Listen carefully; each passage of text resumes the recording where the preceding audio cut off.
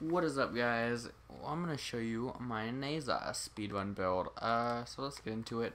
We have sprint, boost, rush, coaction, drift, armored agility, speed drift to run faster, endurance drift. I don't know what parkour velocity means, but it's there. Why not? Maglev and cunning drift because this guy slides so much, and then fleeting expertise for some efficiency. Yep. That's the build. You slide like across maps. So let's show this in a T3 capture.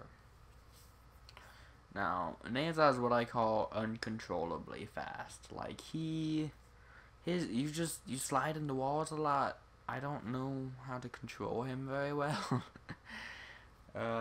He's just a little bit too fast for me. Just a little bit. But, yeah, he's still awesome. I run him every once in a while just for fun. Switch between Loki and him for speedruns and sabotages and captures. Chill. Hoarding Halo. We received intel that somebody vital to enemy operations is here. Find them and capture them. You slide very fucking far. Oop. He's in the middle, isn't he? Hey, buddy. You went down easier. Hey, don't shoot me. Mission complete. The captain has been escorted to the extraction point.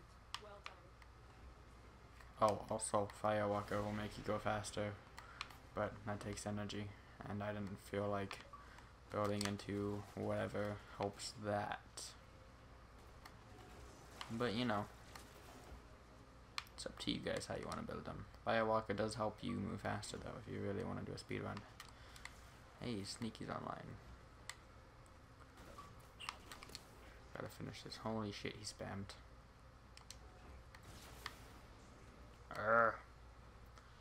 But yeah, guys, that is my Nezha speedrun build. I hope this helped you guys, and if it did, leave a like on the video. If you want to see a weapon or Warframe, let me know.